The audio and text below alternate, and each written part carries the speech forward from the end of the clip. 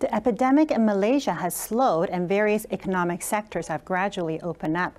However, many people are still facing difficulties in employment and life. Tzu Chi volunteers in Kedah Chapter care for families with dialysis patients to help them overcome difficulties. Here's a story.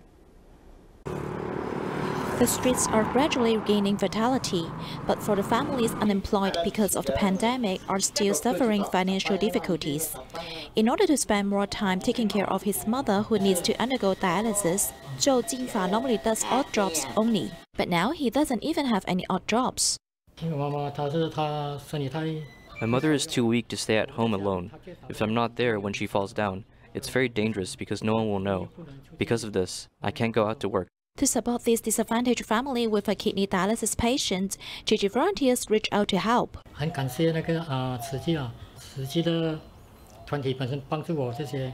am very grateful to Tzu Chi, which provided me with monthly subsidy initially. Then they taught me to apply for government welfare funds that eased a lot of my living burden.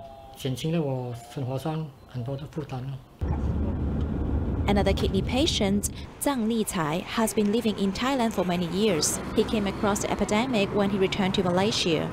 With Tzu Chi volunteers' assistance, he could stay in the country to undergo kidney dialysis. I didn't expect the movement control order would last so long. The money I brought back, which was about $80, was not enough.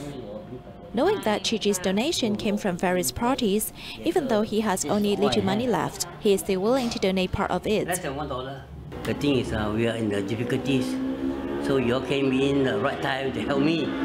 So the thing is, I feel that I should do something back for you all. You think, no matter how much, it's not the amount that counts.